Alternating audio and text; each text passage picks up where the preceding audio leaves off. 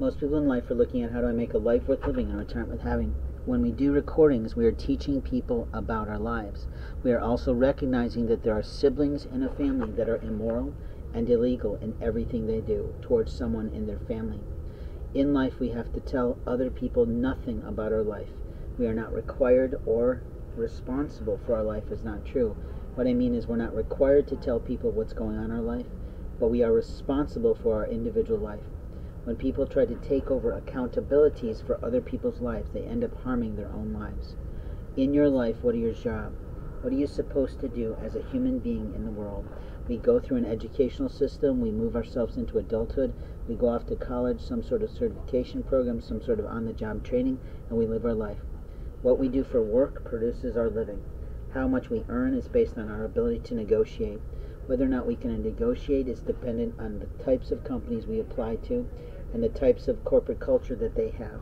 But if you are failing in your life, if you're not making enough living in your life, that is technically on you, and it is also on your social networks.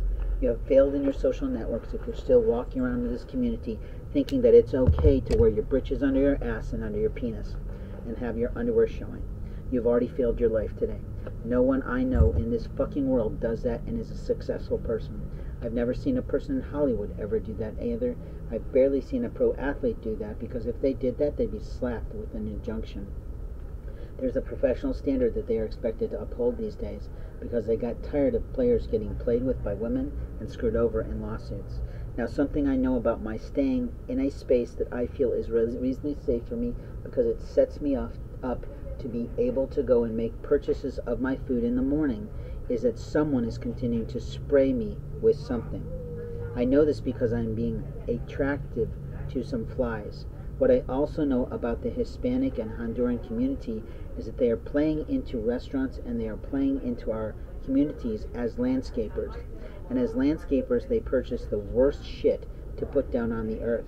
And in those bad piles of what we call tree clippings, and I forget what they're called in terms of shavings, but in reality, in English, it doesn't matter.